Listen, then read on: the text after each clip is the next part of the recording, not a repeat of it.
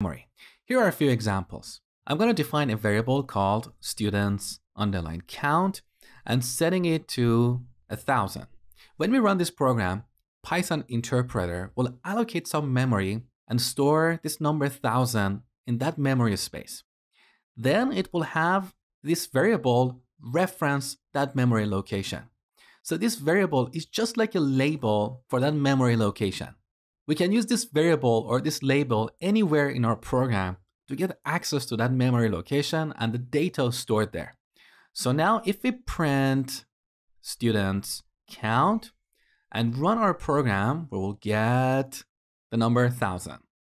So this is the basic of variables. Now, what kind of data can we store in computer's memory? Well, we have several different kinds of data. In this section, we're going to look at the built-in primitive types in Python. Primitive types can be numbers, booleans, and strings. Let me show you. So here we have a whole number. We refer to this as an integer in programming. We can also have numbers with a decimal point. Let's take a look. So rating, we set this to 4.99. This is what we call a float or a floating point number. And this terminology is not specific to Python.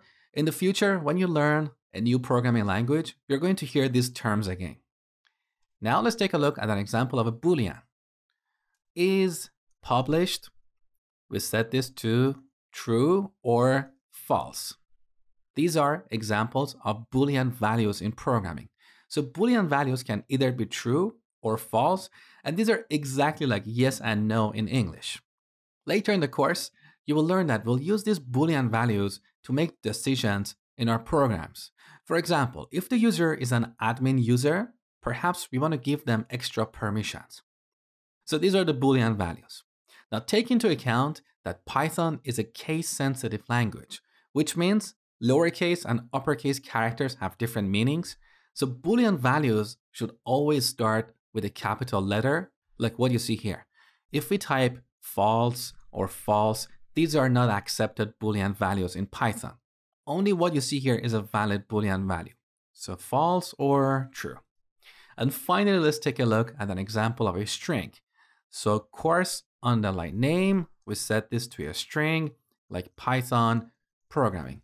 So a string, as I told you before, is like text. Whenever you want to work with text in your programs, you need to surround your text with quotes. So these are the basics of variables.